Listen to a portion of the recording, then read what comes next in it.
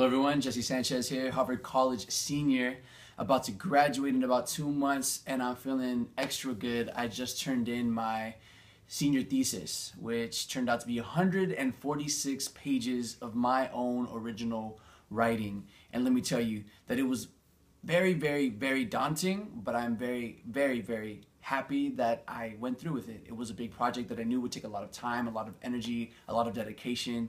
And being able to finish this big project and being able to celebrate by coming out to my hometown for spring break is something that, to be honest with you, a month ago I probably didn't think that I was going to be able to do because I was so overwhelmed. But I'm here now, and I've accomplished something really big and something that took a lot of willpower.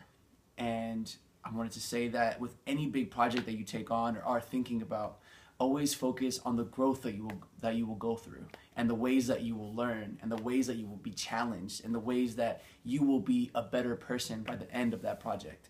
I'm here in San Clemente for the afternoon with Matt Rubinoff, one of the big leaders in the education world, doing big things with Center for Student Opportunity and the I'm First project, and being able to come and see him and get some more of his advice and get some more of his guidance with everything that he's taught me in the last 4 or 5 years that I've known him, really reminds me of how important it is to continue challenging yourself and to continue looking for these big projects and to continue keeping your head up, to stay smiling and to stay optimistic.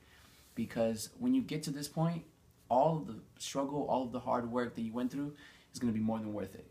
So I wanted to say, to end this short video clip, always make sure that you're looking out for these challenges, and always remember that the payoff will be worth it.